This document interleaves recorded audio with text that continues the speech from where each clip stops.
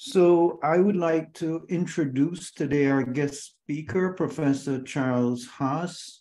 Charles is the LD Betts Professor of Environmental Engineering at Drexel University. He received his BS in Biology and MS in Environmental Engineering from the Illinois Institute of Technology, and his PhD in Environmental Engineering from the University of Illinois at Urbana-Champaign. He's a member of the National Academy of Engineering and a member of the Board of Trustees of the American Academy of Environmental Engineers and Scientists. I do want to throw in there that that the Academy does have student members, and I am going to put in the chat what is the web address to sign up for student membership in the Academy. The topic of today's presentation is environmental pathogen engineering, so I will turn it over to Dr. Haas. Thank you, David. Thank you for the invitation. I've actually had a long connection with the University of Miami. My very first master's student was a graduate of your BS program. I won't tell you what year, but a long time ago. So I want to set forth this concept of environmental pathogen engineering as a peculiar subspecialty of environmental engineering. And it has certain characteristics that I think are worthy of calling out and looking at.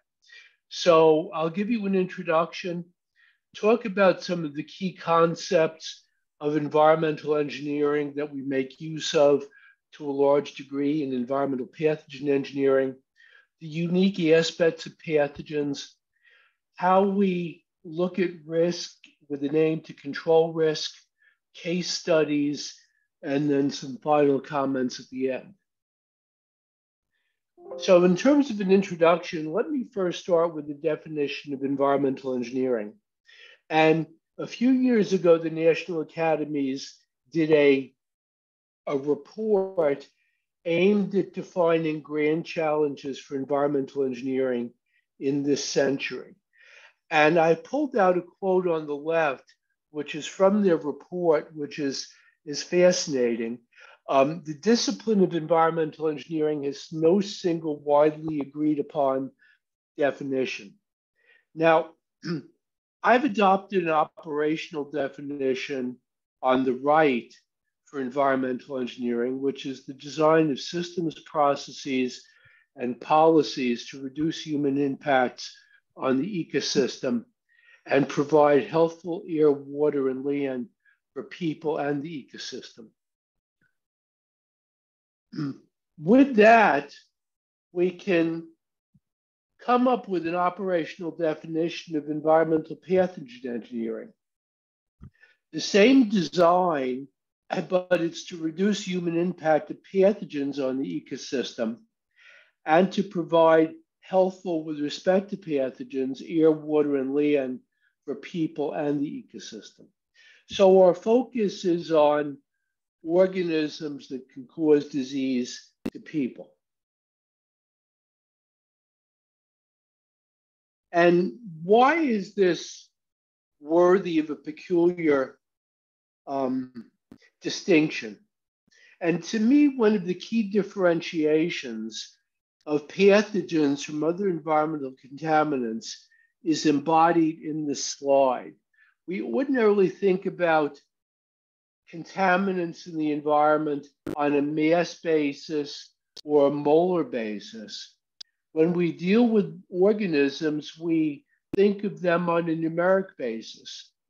And for example, if I look at one organism as being of concern on the x-axis at the bottom, since one organism in principle is capable of causing illness in an exposed individual, if I divide by Avogadro's number, we can express that in molarity.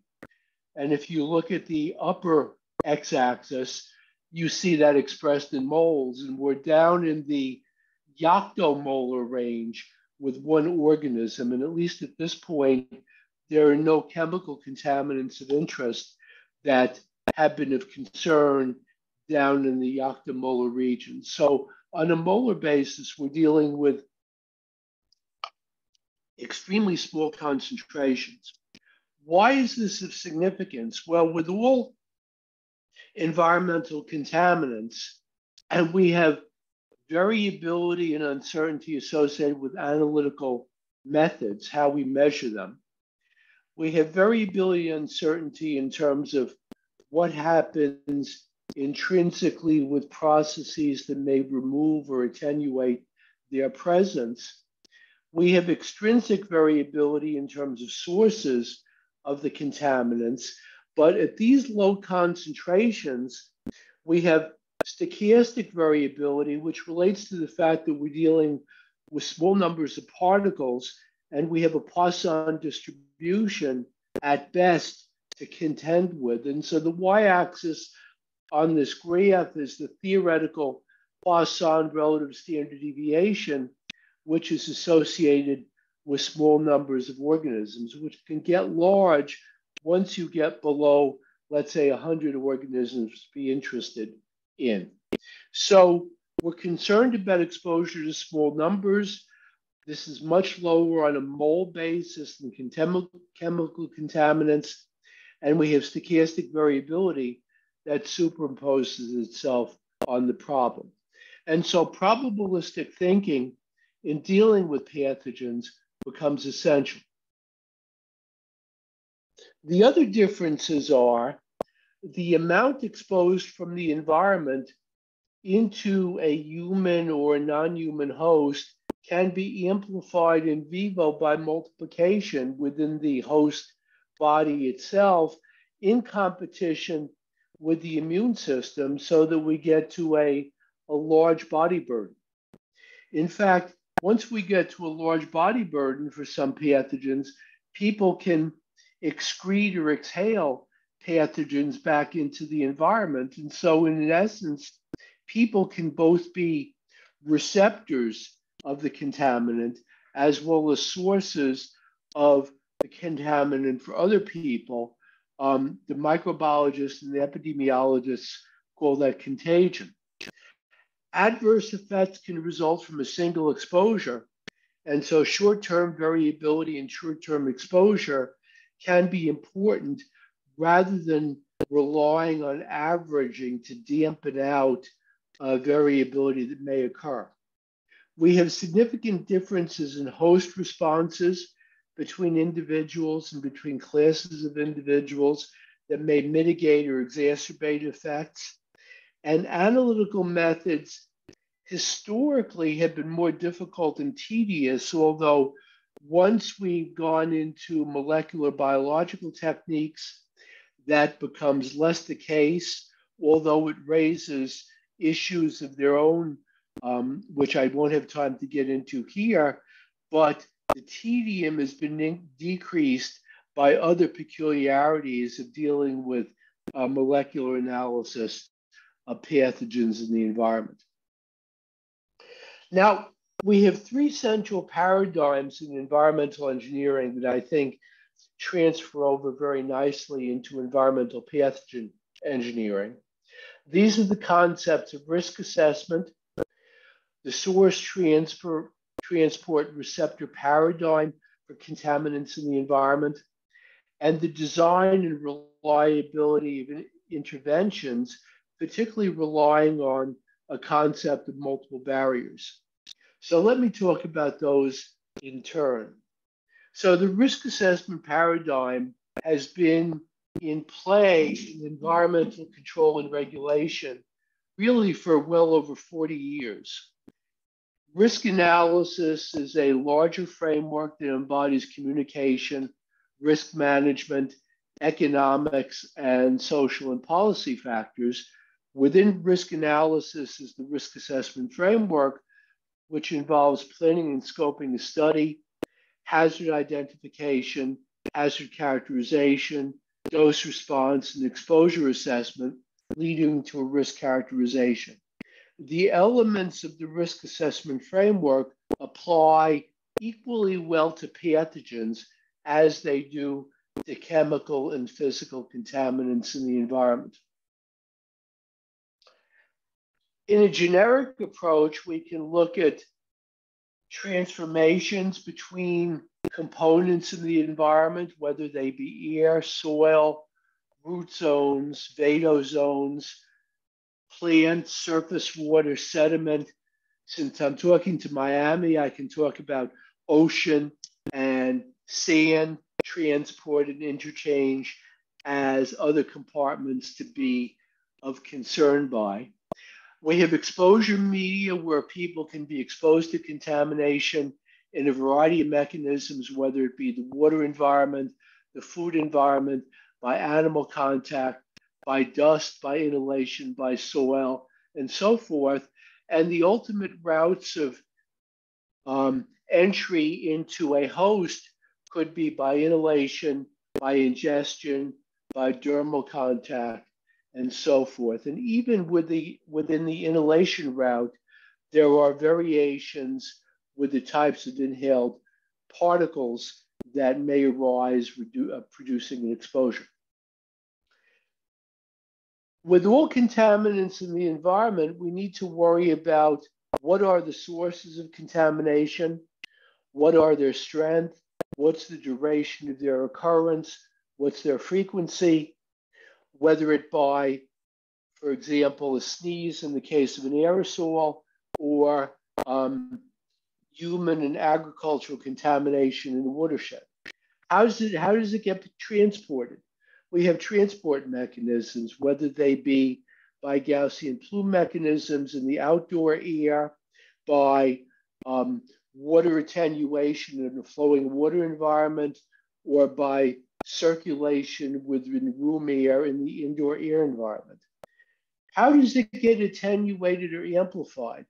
The bottom graphs on the slide, I know the print is small, but every contaminant in the environment can have a decay coefficient. And the data on the bottom represent early measurements of the decay coefficient of the SARS-CoV-2 virus on various surfaces indoors to indicate that you could get decay in surfaces, decay in air, decay in water, decay in soil, or any environment that pathogens find themselves on. Now, if exposure or risk is unacceptable, how do we intervene? And a very, very widely used term, and its first use in environmental engineering that I've been able to trace is 1970. In water, we're used to the concept of multiple barriers. We have multiple treatment steps, for example, in drinking water. And this was a study that I did with Rhodes Drexel back in the 90s when there was initial growing concern about the use of wastewater as a supply for drinking water.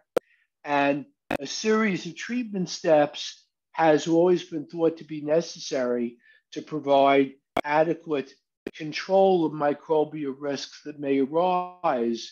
In this case, we did analysis with virus and Giardia and Cryptosporidium, looking at a couple of different treatment sequences and showing that none of them by themselves were sufficient to reduce the risk to an acceptable value.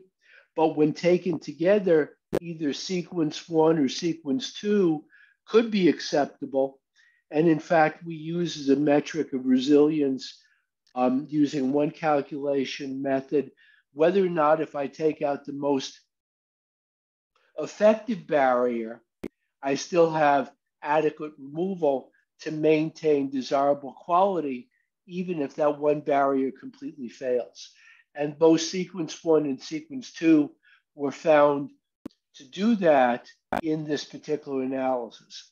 Now, another way of looking at multiple barriers, which has become common in the age of COVID, is you may have seen variations of this, what's called the Swiss cheese model, where the idea is that if you look at what it takes for people to be successfully exposed to SARS-CoV-2, it needs to be failure of one or more of these barriers that are in place between the source of the virus on the left and the receptor individual on the right, which include personal responsibility, things like vaccination, staying home when you're sick, masking, and so forth, and more government and institutional factors like vaccination, adequate ventilation, quarantine, isolation, and so forth.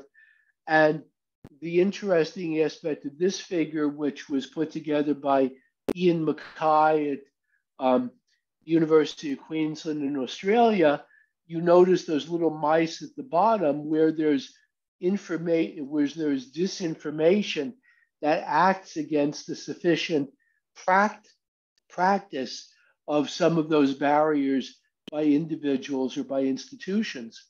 So the point is, no single barrier, no single layer of the Swiss cheese can be sufficient in and of themselves. But when you put together enough layers that act differently, you notice in this particular framework, the holes of the Swiss cheese slices don't line up. You can get sufficient attenuation of the risk to give adequate protection of public health. And when its multiple barriers fail or multiple slices of the Swiss cheese deform, that you get adverse impacts and ultimately an outbreak. We can express this probabilistically as well. This was a slide from that paper with Rhodes Trussell that I presented earlier in a more mathematical context. We can look at transformation probabilities between individual barriers, individual steps in our treatment train, or individual slices of Swiss cheese. And by putting probability distributions, each one of those processes, we can assess the likelihood of the overall system failing.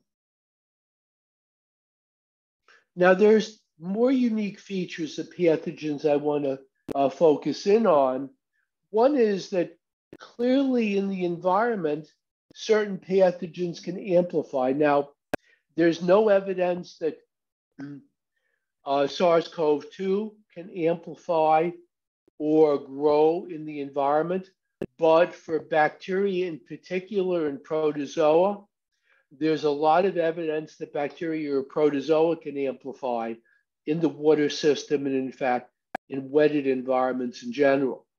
And Nick Ashbolt, who's now in Australia, did a nice review in 2015 looking at the ecology of classes of organisms that he calls saprozoic pathogens, primarily bacteria, such as Legionella and Mycobacterium, which can persist and amplify within biofilms in the wetted environment, often interacting with protozoa to help them amplify and persist.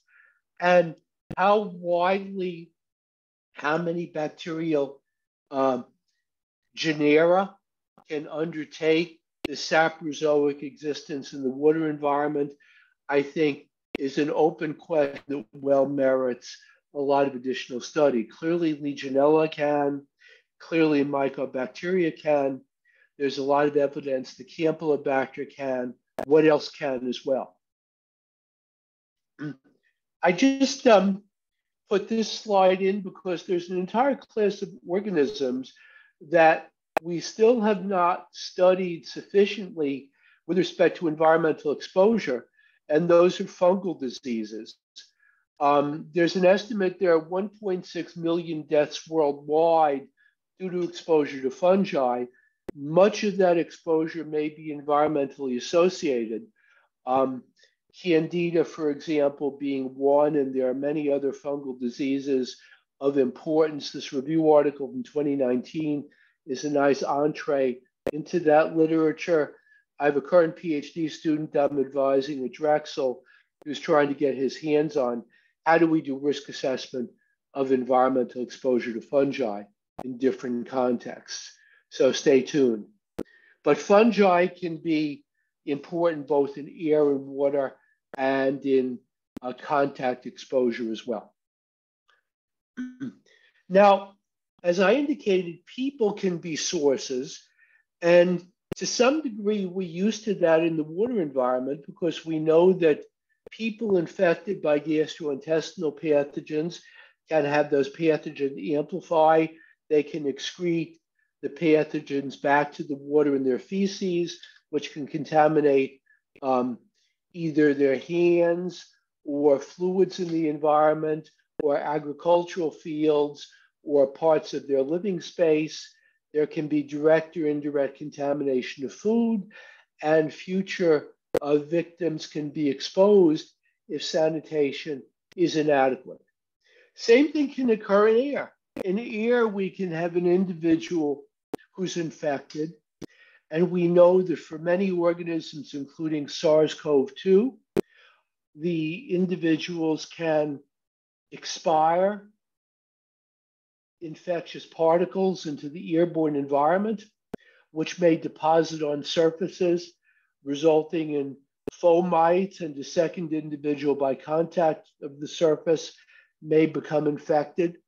They can excrete, they can expire large particles into the air, which have often historically been called droplets that can directly land on mucous surfaces, or they can exhale smaller particles which can persist in the indoor environment, being conveyed with air currents in a room and get inhaled into the respiratory system of a susceptible individual to cause more cases. It's well known that this aerosol release can occur. This was a study done early in the SARS outbreak, simply indicating by ordinary breathing, people can breathe respiratory liquids into a room environment. It's known now that this can be of various particle sizes, which can include directly inhaled respirable particles as well as droplets. It's been known now that SARS-CoV-2 can be in those particles. This was a study pre-coronavirus done with influenza virus to indicate that even without coughing, as well as with coughing, both fine aerosols as well as coarse aerosols can be emitted by infected volunteers at a fairly high number concentration. This work has now been duplicated by several authors with SARS-CoV-2. So it's known that the exhalation of coronavirus can occur. And in fact, it's likely that many of the clusters that have occurred of indoor coronavirus, for example, in restaurants, and there are some aircraft cases and so forth, and where people have been in close contact, have occurred by inhalation of the aerosol. And early on, this was a nice review by Kim Prather from UCSD and colleagues, pointing out the importance of the aerosol indoor route in SARS-CoV-2. I think this is now widely recognized in most circles, although World Health Organization has been slow to the act in terms of understanding the implications for this. Once we have aerosols released into the environment, we can describe their transport by well-known theory. This was a study that a former student of mine, Simi Haas, who's now at University of South Carolina, did, showing with bioaerosols that you can describe their fate and transport by computational fluid dynamics. You can look at statistical distributions in these box models and get heterogeneity that could be coupled into a risk assessment. How do you assess the risk once you've estimated the exposure? To assess risk, we need a dose response model. And there has been an evolution in dose response modeling of infectious organisms. I did a review article in 2015 on this in ES&T. In the early days, and regrettably in some current literature, There are people who still talk about minimal infectious dose. It's wrong. There is no such thing. One infectious particle has the possibility to cause an adverse effect. It won't necessarily due to attenuation by the immune system within the host, but it has that possibility. And so to model this, the simplest class of models that we can use are to model the probability that one organism may survive to initiate an adverse effect. This gives us an exponential or beta Poisson dose response curve. In the indoor air quality literature, there's a parallel development that has led to something called the Wells-Riley model, which is functionally equivalent to the exponential dose response model. We can also, in second generation models, talk about how we modify that to take into account known or estimated impacts of host or dose variability. Third generation models, we can incorporate incubation time to look not simply at likelihood of an adverse effect, but the time distribution of adverse effects. And beyond that, we can start to incorporate finer details of individual host responses. And so let me give you a brief flavor of some of those classes of models.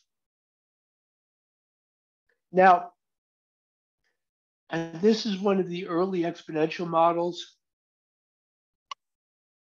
that I developed, which is for Cryptosporidium. This was based on a deliberate human feeding trials of Cryptosporidium in volunteers on the left.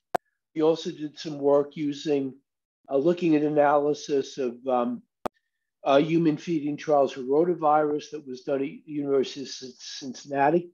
The Cryptosporidium data on the left, it's an exponential model where D is the average dose to a population, and the beta Poisson model fit the rotavirus on the right with the functional form at the bottom. In all cases, the metric is the average dose. In all cases with exponential and beta Poisson, both of those models predict that at low dose, there's a linear relationship between dose and the probability of the adverse event. And then finally, in all three of those models, there is no threshold. There is no dose at which the precise risk is equal to zero. Although on the right-hand graph, because of the way in which the data has been plotted with a linear Y scale, it would appear that the dose response goes to zero. In fact, it doesn't. And if I expanded that plot using a logarithmic y-axis, you would see that the dose response curve goes down logarithmically rather than all the way down to zero. We can translate this into a concept of how clean is clean. If we decide on what an acceptable annual risk is, and what that number should be is a social and risk management construct rather than solely an engineering or scientific construct, we can use dose response models to come up with an acceptable concentration and an acceptable level of treatment. On the left-hand side, the left-hand graph, in fact, underlies how the drinking water standards for Cryptosporidium were devised, although EPA has tried to back away from the idea that they were derived from an acceptable risk level, but in fact, implicitly they were, depending on the influent. If you use a 1 in 10,000 annual risk level, then the line indicates with uncertainty bounds to it how much of a log reduction you would need to get to an acceptable level of risk. Now with SARS-CoV-2, we developed a similar set of plots, and This was published, and I'll give you the reference in a second, in risk analysis into, first of all, we have a dose response curve for what may be an analog to SARS-CoV-2, human coronavirus 229E, which was tested in humans. And based on that human dose response curve, we came up with the bottom graph where if we have an average inhaled dose in an exposure scenario and number of people that might be exposed, then we have a line that tells us what average inhaled dose would be necessary to get less than one case in that population that you might see. And you can translate that into room air quality standards. Now, we've in fact validated this. The second reference here, the first order, is Parzakar, who is now a postdoc at Harvard. He did his PhD at University of Oregon with Kevin Vanden Meilenberg. Validated these dose response models against some of the early outbreak studies for SARS-CoV-2, and it looks like it's getting reasonable approaches. The original set of curves that I just showed you was published in 2021 in risk analysis.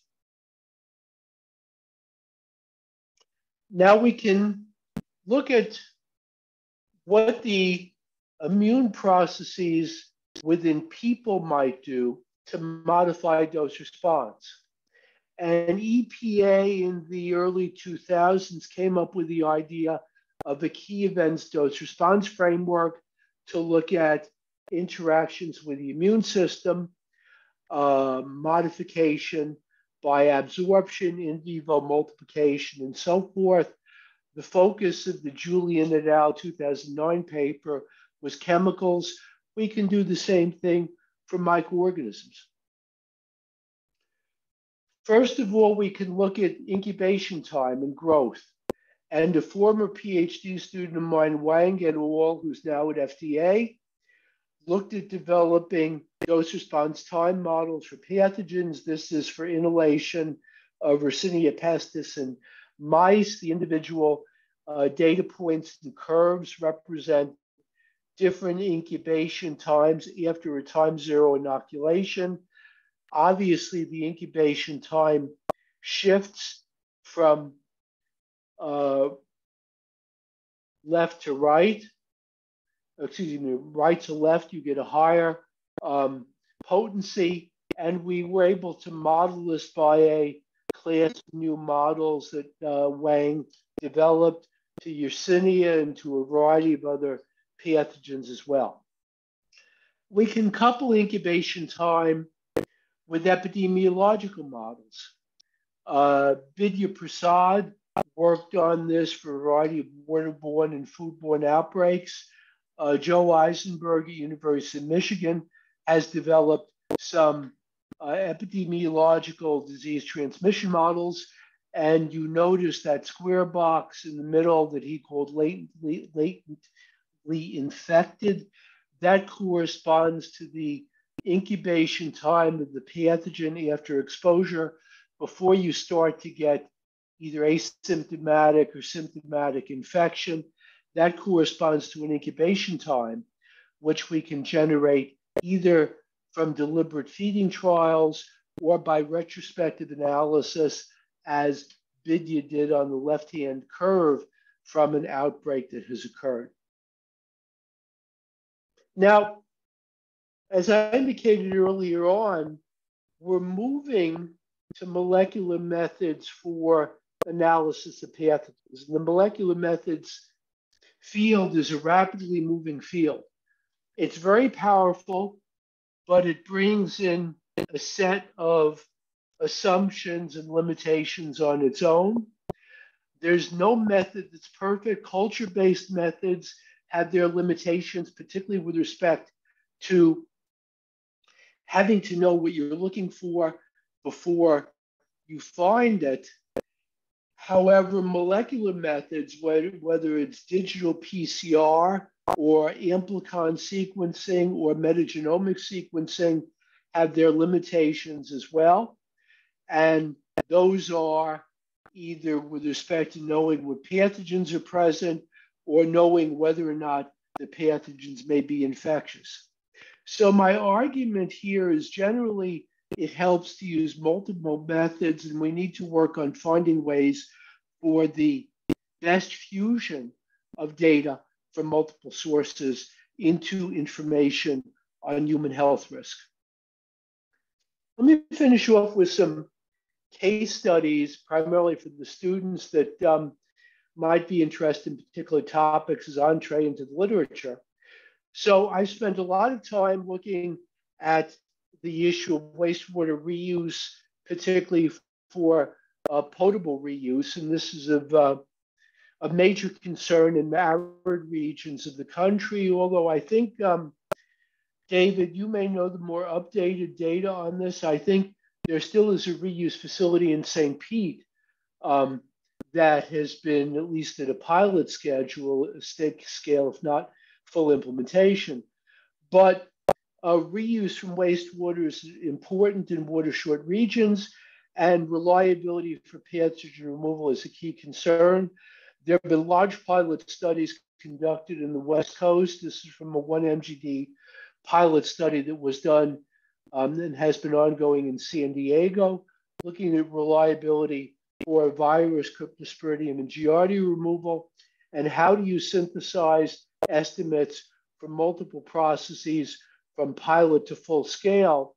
And the state of California is starting to use this information to develop criteria for reuse standards in California. How can we develop criteria for indoor exposure?